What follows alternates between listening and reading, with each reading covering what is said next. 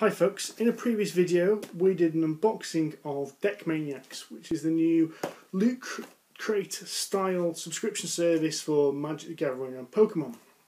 Within this box there are 9 booster packs. So I didn't want to bog down the main video with unwrapping booster packs because you might not be interested in that and just want to know what's in Deck Maniacs.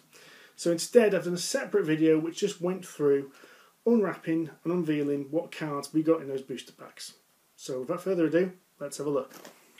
Okay, so these are the 9 booster packs we got inside the Deck Maniacs Loot Crate, or Deck Crate. So I can't say Loot Crate, can we? So let's open them up and see what we've got inside. So I'm going to go through all these and give you a quick scan over the contents. Let's see if we've hit gold or whether we've just got a series of pretty standard commons. So, we have got a Silent Skimmer, a Corel Guide, Dutiful Return, a McKinley Patrol, Eldrazi Sky Spawner. I like the artwork on that one. Let's just move them to there. Altar's Reap, Goblin Warpaint. Oh, there's always Goblin Warpaint. I think I played Magic about 10 years ago and there was Goblin Warpaint. Unnatural Aggression, Devoid this colour, no colour. Plummet, a Touch the Void, a Coastal Discovery. And then we're starting to get the uncommons now. So we have a Scythe Leopard, a Breaker of Armies, a Blight Herder, and then of course we've got a token card and a land, which is a new style land. So we've got a Blight Herder. Let's just put our rares to one point over there. In fact, I might let's go for pack number 2. I can get into these. Again, we won't go through all the commons. We'll quickly whiz through these because otherwise it might take a while. Reclaiming Vines, a Stone Fury, Earthen Arms, a Rock Shambler, another Breaker of Armies, a Marusi Ranger, or Marusa Ranger, and a Cinder Glade. And ooh, we've got a nice foil land there. I don't know why, but I'm always a sucker for foils. So this is pack number 3.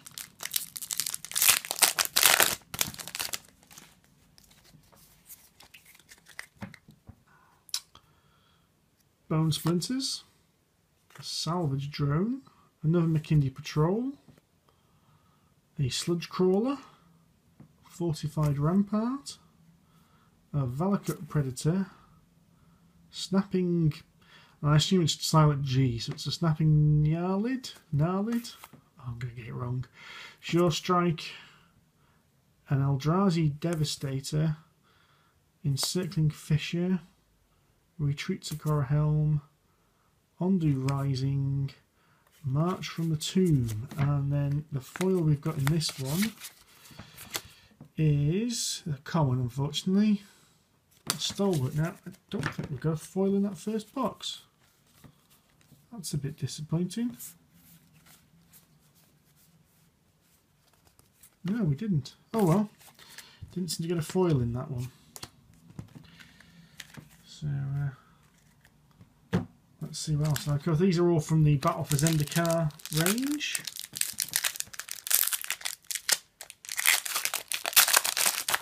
Let's have a look at what else we've got. So, Wavewing Elemental, Ghostly Sentinel, Skyline Cascade. Oh, it's a land, special land. We always like special lands.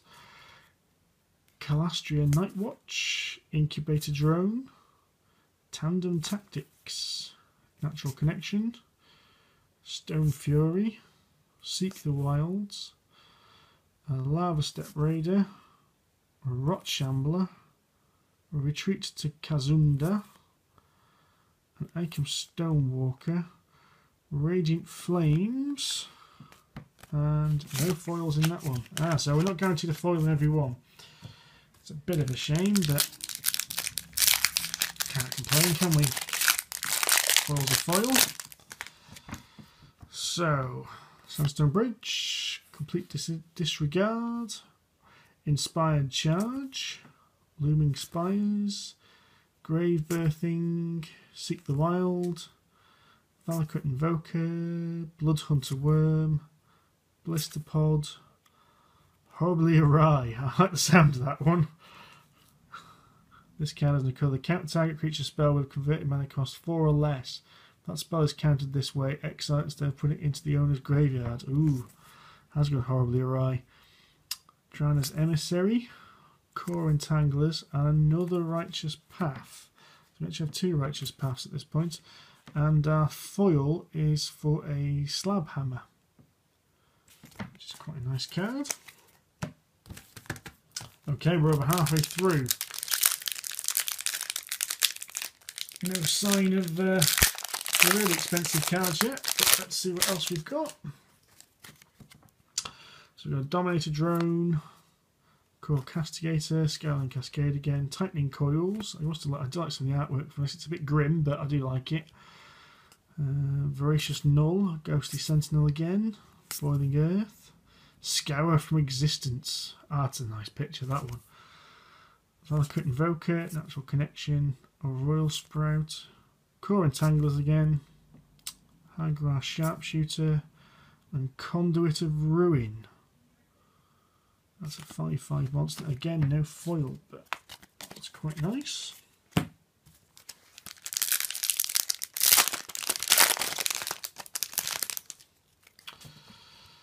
Got Looming Spires again, Eldrazi Sky Spawner, Grave Birthing, Dispel. You always got to have a Dispel in there.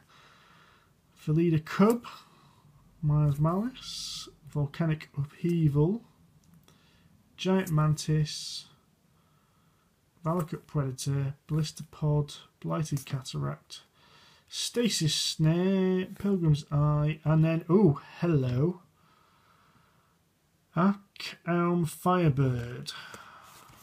That looks like it might be. See, we've got a red there. We may have struck gold, as they say. Let me just have a look at the side. I've actually got the Magic Madhouse website open at the same time, just to check some of the prices. I'm sure you want to see a man look up things on the internet. So again, we'll quickly whiz through these, otherwise you're starting to see a bit of repetition now. Really impressive. Again, I really like the artwork on some of these cards. I really like the style of them. Seek the Wild again, Bane of Balaged. Ooh. Retreat to Emeria, Blighted Woodland, and then we have a Sunken Hollow as our rare on this one. So, this is the last booster pack of the Deck Maniacs box for the month. What do we have here? Again, you can start to see again, these are starting to repeat themselves. It's quite a nice flyer.